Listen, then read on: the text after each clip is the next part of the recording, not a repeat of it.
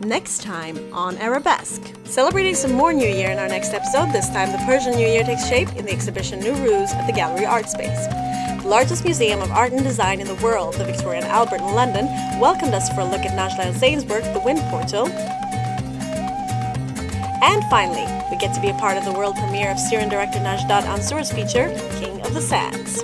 Thrilling events, intriguing interviews, and beautiful works of art. We bring you all of this and much more here in Arabesque.